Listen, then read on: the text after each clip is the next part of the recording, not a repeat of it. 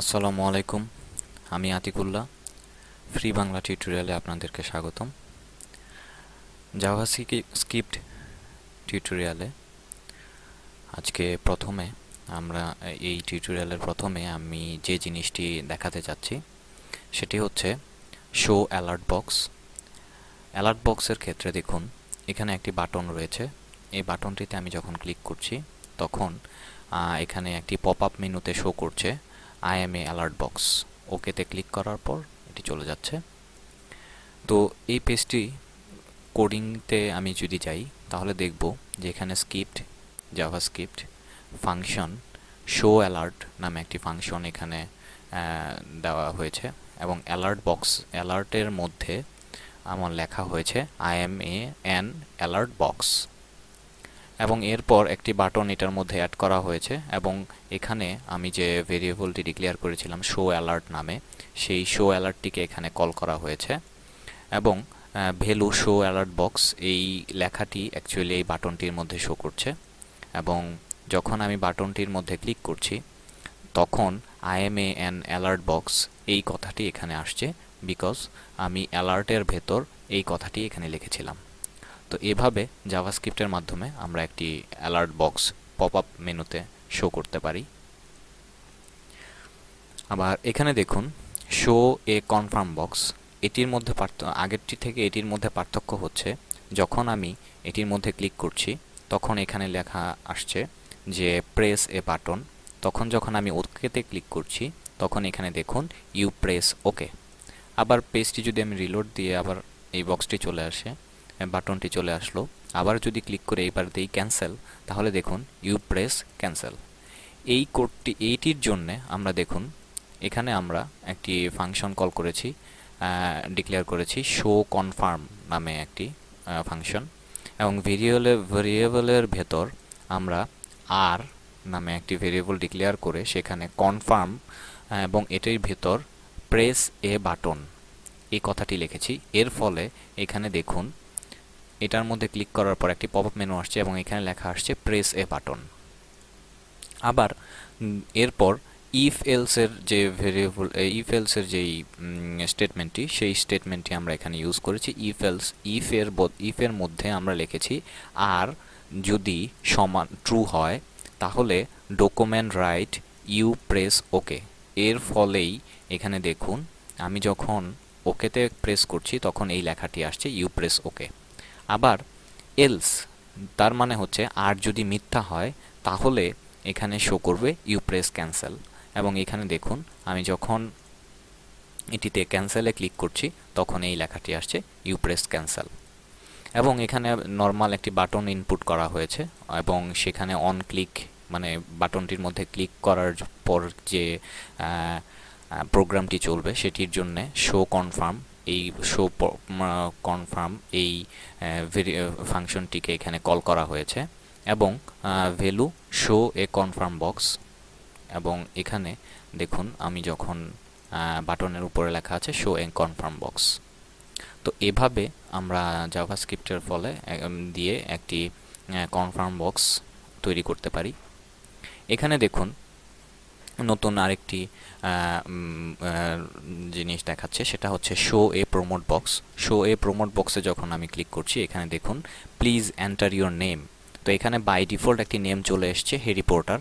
তো যখন আমি ওকেতে ক্লিক করছি দেখুন এখানে লেখা দেখাচ্ছে hello Harry Potter, how are you today. But আপনি যদি এখানে হ্যারি পটারের বদলে লিখলাম ATIQUE ওকে, তো তখন এখানে শো করছে Atik, hello Atik, how are you today. তো এই ফাংশনটির জন্য এখানে সোর্সে আমরা যদি যাই দেখতে পাবো যে ফাংশন শো প্রমোট এবং ভেরিয়েবলের ভেতর নাম, name, promote, please enter your name এবং এখানে বাই ডিফল্ট দেওয়া আছে Harry Potter. If name not নাল, এটির মাধ্যমে বোঝা যাচ্ছে যে নট নাল অ্যান্ড নেমটি এখানে নেমড নট, এটা যদি খালি না থাকে তাহলে এখানে লেখা দেখাবে হচ্ছে হ্যালো, তারপর এই নামে যে নেম দিয়ে যে আমি ভেরিয়েবলটি ডিক্লেয়ার করেছি সেই নেমটি কারণ হচ্ছে এখানে নেমটি আমার ডাইনামিক, আমি আমার যে যে নামটি এখানে বসাচ্ছি আমার এখানে সেই নামটি দেখাচ্ছে। তার ফলে এখানে প্লাস, এখানে একটি প্লাস এবং দুই পাশে দুটি ইনভার্টেড কমা, এর মাঝখানে সেই ভেরিয়েবলটি কল করা হয়েছে এবং বাকি হ্যালো এবং হাউ আর ইউ টুডে এই জিনিসটি আমার স্ট্যাটিক। শুধুমাত্র এই নেমটি একটি ভেরিয়েবল এবং এটি ডাইনামিক, আমি যেটি ইউজার এখানে যে জিনিসটি বসাবে সেই জিনিসটি দেখাবে। এরপর ইনপুট বাটনের মাধ্যমে একটি এখানে সেই ফাংশনটিকে কল করা হয়েছে, এর ফলে এটি এখানে দেখাচ্ছে। তো দেখুন, আমি যদি এখানে কিছু না দেখাই, ওকে দেই, তাহলে এটি কিছুই শো করছে না। আবার এখানে যদি আমি দেই কিছু একটা, তারপর এখানে দেখুন সেই লেখাটি চলে আসছে এবং হাউ আর ইউ টুডে। তো ঠিক এইভাবে আমরা একটি ডাইনামিক্যালি একটি নাম দেখাতে পারি। সাধারণত আমরা এটি কন্টাক্ট আস পেজের মধ্যে যখন আমরা কন্টাক্ট ফর্ম ফিল আপ করে সেন্ড বাটনে ক্লিক করি, তখন হয়তোবা অনেক সময় আপনারা দেখে থাকবেন যে লেখা দেখায় যে thank you Atik two contact with us. এই আতিক নামটি ডাইনামিক্যালি আপনাকে শো করছে, এটির পেছনে এইরকম টাইপেরই একটি কোড তারা ইউজ করে থাকে। এবার এখানে একটি ফাংশন দেখানো হচ্ছে, দেখুন ক্লিক মি হ্যালো ওয়ার্ল্ড। এটি অ্যাকচুয়ালি একটি অ্যালার্ট বক্স এবং এখানে দেখুন ডিসপ্লে মেসেজ এবং অ্যালার্টের ভেতর আমরা লেখা রয়েছে হ্যালো ওয়ার্ল্ড।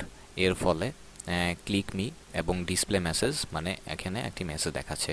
অ্যাকচুয়ালি আপনারা যখন কোনো পেজের মধ্যে একটি অ্যালার্ট বা কোনো মেসেজ ইউজারকে দিতে চান, তখন আমরা সাধারণত এইভাবে কাজটি করে থাকি এবং এটির জন্য সিম্পলি ডিসপ্লে মেসেজ অ্যালার্টের ভেতর আপনি যে মেসেজটি দিতে চান সেই মেসেজটি দিয়ে একটি বাটন অ্যাড করে এবং সেখানে অন ক্লিকে ওই ডিসপ্লে মেসেজ এই ফাংশনটিকে কল করার মাধ্যমে আপনি এই বাটনটি খুব সহজে তৈরি করতে পারেন। এবার দেখুন রিটার্ন স্টেটমেন্ট। এই রিটার্ন স্টেটমেন্টের কাজ হচ্ছে, আমরা যদি প্রথমে কোডে যাই, এখানে দেখুন এটি ফাংশন এবং প্রোডাক্ট নামে একটি ভেরিয়েবল আমরা এখানে ডিক্লেয়ার করেছি। এটি প্রোডাক্টের জায়গায় যে কোনো কিছু আমরা এখানে বসাতে পারি এবং আমরা আগেই বলেছি যে জাভাস্ক্রিপ্ট একটি কেস সেনসিটিভ, তো সেই জন্য আপনারা যদি বড় হাতের বা ছোট হাতের কিছু ইউজ করেন তাহলে আপনাকে সেইভাবেই লিখতে হবে।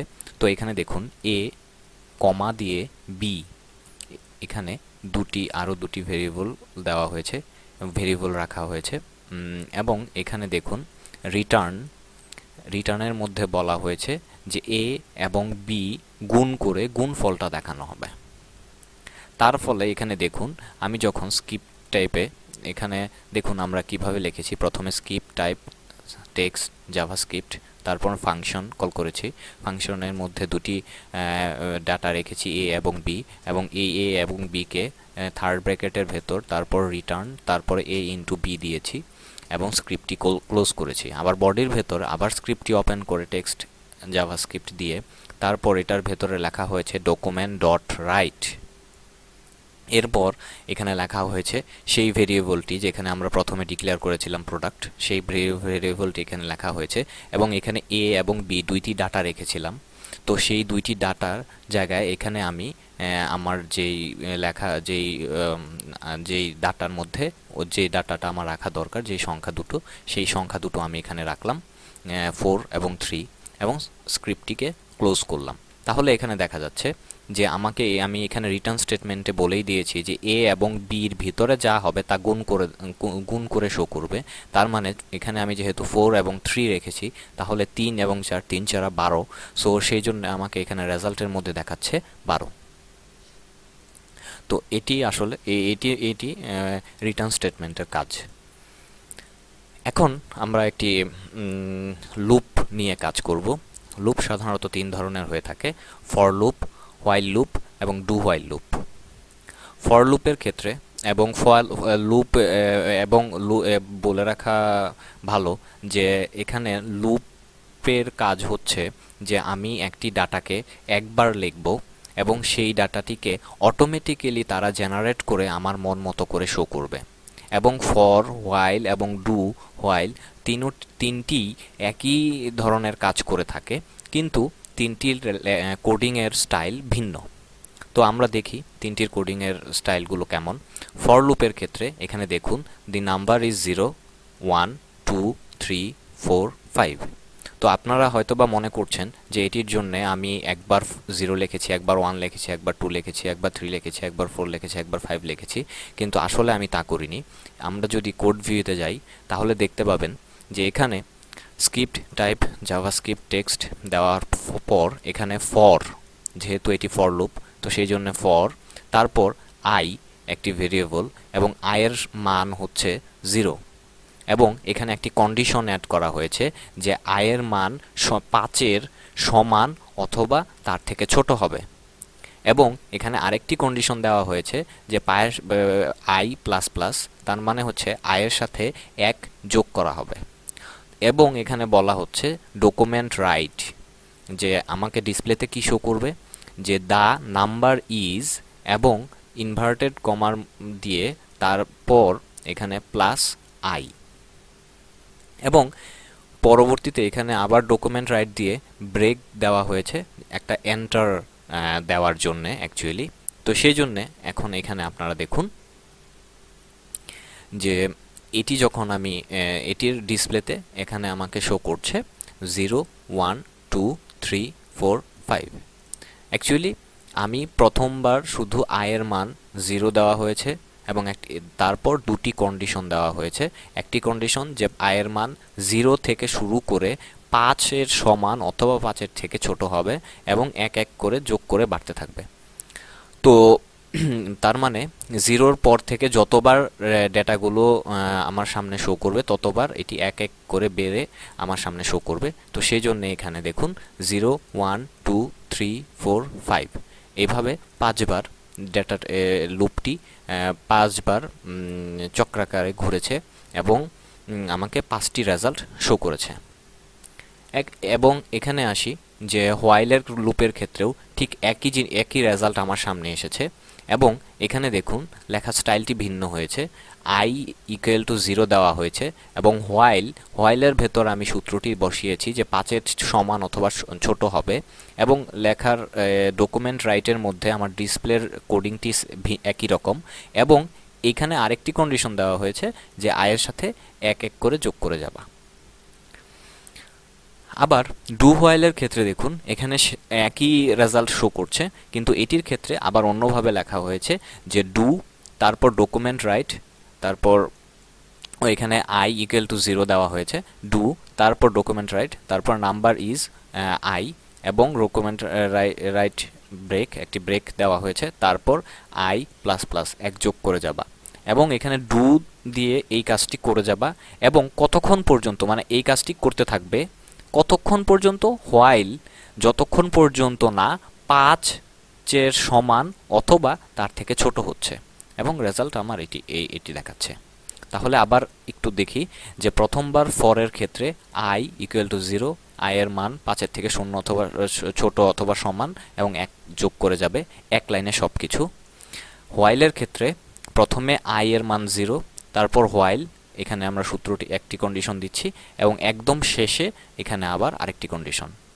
আর ডু হোয়াইলের ক্ষেত্রে প্রথমে আই এর মান 0, ডু এই কাজটি পুনরাবৃত্তি হবে এবং এক এক করে যোগ করে যাবে আপ টু, মানে হোয়াইল যতক্ষণ পর্যন্ত না 5-এর মান সমান অথবা তার থেকে ছোট হয়।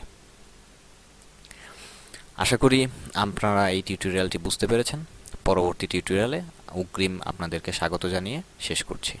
ধন্যবাদ।